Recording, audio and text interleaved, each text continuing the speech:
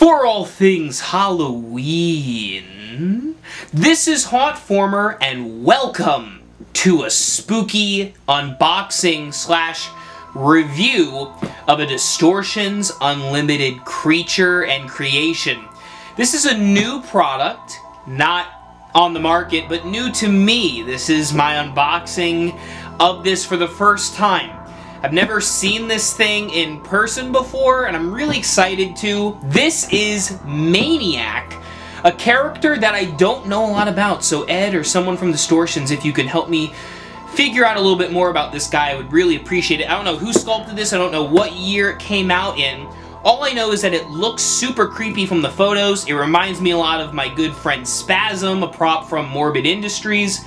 So I'm going to take him out of the box and we will get a better look at the MANIAC. So let's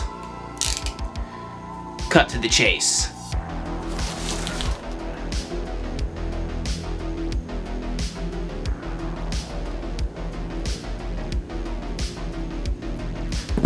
Moment of truth time, folks.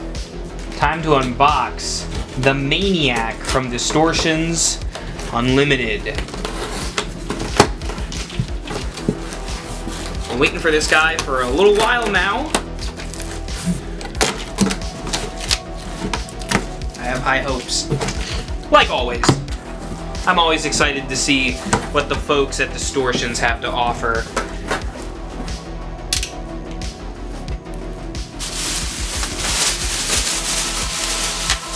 Alright, as you can see, he's in a little baggie.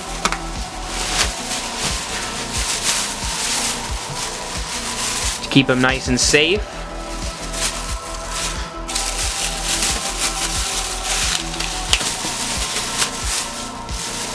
Oh yeah. You guys see that? I'll fully pull him out so you can get a better look at him, but wow. Here is MANIAC. Man. Alright, let's get a better look.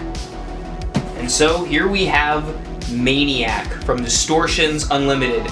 First impressions, very impressed with this decoration. As always from Distortions, they always are the top of the line, and in my opinion, perhaps the greatest Halloween prop company out there.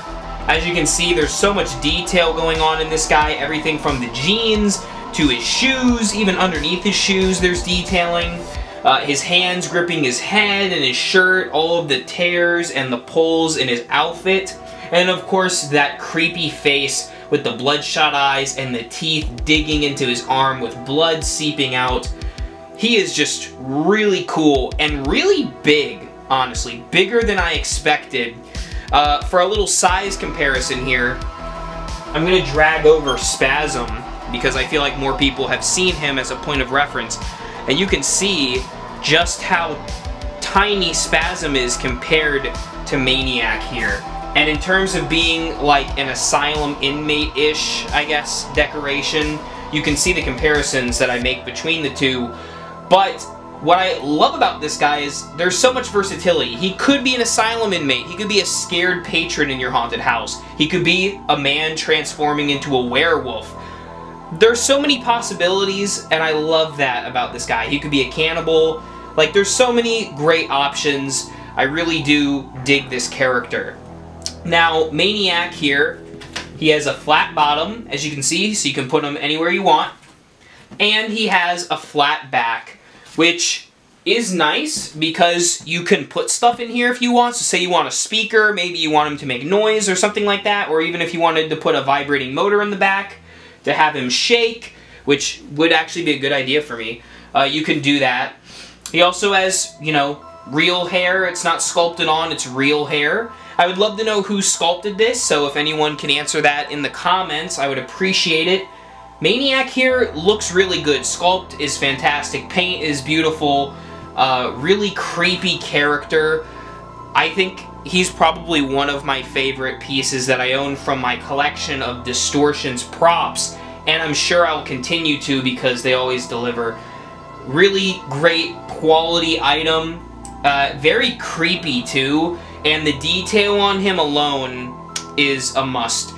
He retails for about $200, give or take. I say if you can get him for right around that, you're getting a pretty good deal for yourself. Maniac here is quite the character and a great prop for your haunted house and for Halloween decorating in general. Thank you all for watching this unboxing and review of Maniac. Make sure to subscribe for all things Halloween, and I will see you in the next video.